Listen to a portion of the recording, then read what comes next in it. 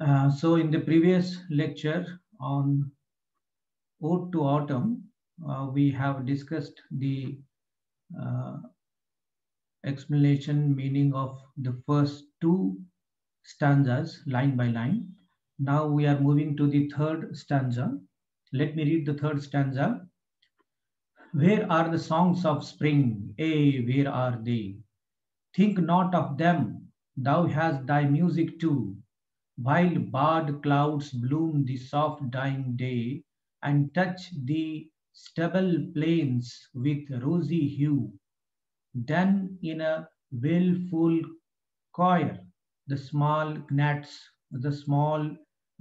moan among the river swallows borne aloft, or sinking as the light wind leaves or dies, and full grown lambs loud bleat from hilly bourne, hedge thickets, hedge crickets sing, and now with treble soft the red breast weasels from a garden croft, and gathering swallows twitter in the skies.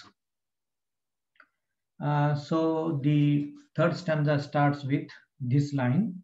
Where are, line number 23, where are the songs of spring? A, where are they? So A is a sad exclamation, just as, alas, oh, these are the certain sad exclamations. And the speaker is sad that spring isn't here. Then line number 24, think not of them, thou hast thy music too. No need to miss spring, autumn has her own music. So autumn season has its own music, and he says, the poet says that don't think of spring season because spring season is no more. In other words, the poet wants to say that everything is temporary in this world. As spring passed and autumn begins, and in the same way, one day autumn will not be there. It will also we will also miss autumn season, and there will be winter season next. So there is temporariness in nature, as well as there is temporariness in the life of a human being. So while barred clouds bloom the soft dying day. Bar means here strip. Think of a bar chocolate like that. So bloom means blooming a flower. uh, you know then if we move to line number 26 and touch the uh, stubble plains with rosy hue. So hue is color here. The plains which are stubbly after the harvest get rosy, that get pink. So stubble means the short stalk after the grain or some other harvest has been cut. Then in a wailful choir, the small gnats moan. Gnat is a small biting fly that likes to live along rivers. The gnats buzz in a group. Here, choir is the word used for group. They mourn, they are sad because of the dying day and also the end of summer season, that is the end of autumn season. And line 28 reads like this. Among the river swallows borne aloft. Here swallow is a willow tree. Borne means carried, and aloft means up. So I told you earlier that there are many difficult words in this poem. Now, in these lines, which I am explaining you, the poet is telling us that one day there will, autumn season will also pass, and we have to face winter season, or sinking as the light wind leaves or dies. Here the gnat sink means fly down. And the next line is, and full grown lambs loud bleat from hilly bone. Here bleat means the sound that sheep make. Full grown lambs, half a year old sheep, that is full grown lambs. And They are born in spring season, in autumn season. Now they are full grown lambs. Hilly means with hills. Here, bone means a place, a domain. Then the next lines, hedge cricket sing and now with treble soft, the red breast whistles from a garden croft. A hedge is like a fence, like a wall made of plants or bushes. The crickets are those bugs that make a lot of noise as they rub their wings together. They don't sing, but chirp, but never mind. Treble is a high, shrill voice or sound. The red breast is a bird in England that would be a robin, robin bird. You might be knowing that it has a red breast. Garden croft is a piece of land next to the house used as a vegetable garden. Then the next line, and gathering swallows twitter in the skies. A swallow is a migrating bird with a split tail, a white breast, and black feathers. You can see them in the Europe in summer season and in Africa in winter season. They twitter, means here, makes soft noises. The swallows are making ready to leave for their winter home, winter home. So here, as we come to the end of the poem, come to the end of the ode, we come to know that now here autumn season also will pass. We are coming close to the end of autumn season as well. So we have to discuss some other things of this poem. Why this poem is so famous? That is the question. So first, for the Indian readers particularly, we study English as second language. Therefore, we may not be able to appreciate the poem uh, directly. So therefore, we have to first know the words. So write down the words and try to understand the meaning of the words first. Then, if you read the poem twice or three times, five times, the meaning will become very clear to you. Uh, the poem is very beautiful because of the selection of the words. As we go on reading the poem, we come to know that the selection of the words and the sound when we read it, that is very excellent one. Even if you don't understand all the words, you'll probably agree with me that the sound of the language is serious, warm, humming, noble, and happy. Only towards the end, when we also come to the end of the day, in the scenes that the poet is describing, can we start to feel a little chill. Lambs that bleat is not a warm sound, neither are the morning gnats that are wailing in choir, not a nice sound at all. So the red breast, that is robin singing in a bit better, and swallows twittering is not a bad sound either. But overall, these are thin bird sounds, and somehow the poem sounds colder in the last stanza.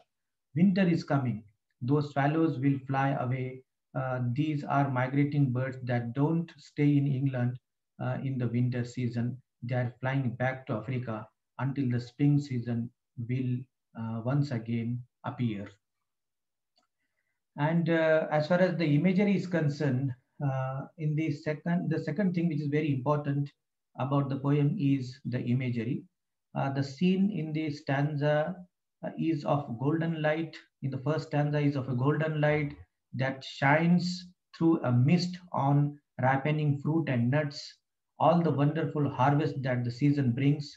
The fruit and gourds are swelling, and so are the bees, honeycombs. Everything looks sweet and mouth-watering. There is a rich bountifulness of food in this season. The scene is pastel in the sense it is rural. Rural scene is there in the poem. We are in the countryside and not in the city. Remember this. This is typical in romantic poetry. In romantic poetry, we find description of nature and rural area. Therefore, the poem is rich in imagery.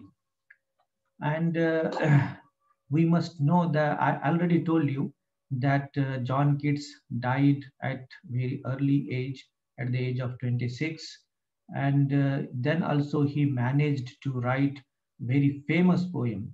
Keats was very aware that he was writing in a tradition, and he was ambitious enough to want to stand among the great poets of England. He used ideas from earlier English poets who were heavily influenced by the Roman and Greek classics on one hand, but Keats also experimented with immediate impressions of reality and nature that would be recognizable to his readers, and that caused them joy and trigger other emotions because they would see well known images in their imagination. So, Autumn, this poem, Ode to Autumn, this poem is a great example of mixture of classical and romantic tradition. So, we should know what are the classical aspects in this poem. Particularly, the structure of the poem is classical. It is an ode.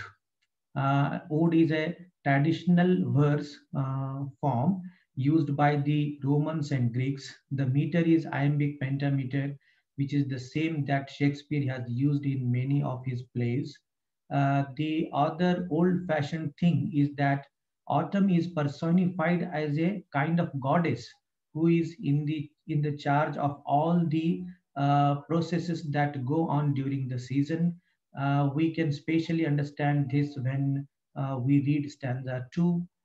Their autumn has several jobs. She is watching the bringing in and threshing of the grain. She harvests poppies with a hook.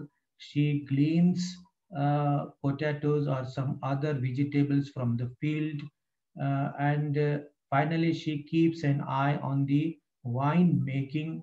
And then in the third stanza, the goddess Autumn is gone. She is not there.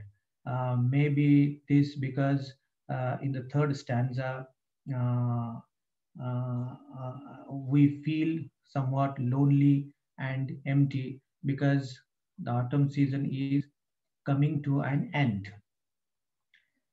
As far as the romantic aspect of the poem is concerned, the imagery from the English countryside, that is, countryside of United Kingdom, makes this poem romantic, including a cottage with a thatched roof, fields with sheep and brook that is small river or stream. You can't get, sorry, we can't get any more English than this. So this is a particular poem about the rural area of England. Then, uh, uh, then what do we find? There are certain names of certain plants, animals. All this is there, and autumn is seen as goddess. So this is all mixed together in such a combination, and therefore the poem becomes very unique, especially due to the classical element, due to the romantic element that is description of rural area, and due to certain aspects related to human life. Uh, in human life as well, we find life is temporary. In the same way, in nature as well, we find temporariness. There is the poet also tells that there is cycle in nature. You know, life and death, death and life, like that. Autumn season will not be uh, anymore after some time, and then there will be winter season, and after the winter season, once again there will be spring season, and after the spring season there is once again autumn season. So this life circle is there, and when if we go on reading the poem again and again, definitely it makes lots of meaning, different meanings will come out. So this is one of the poems which is very famous in English literature. I think I should stop here. I end my lecture. Thank you very much for listening.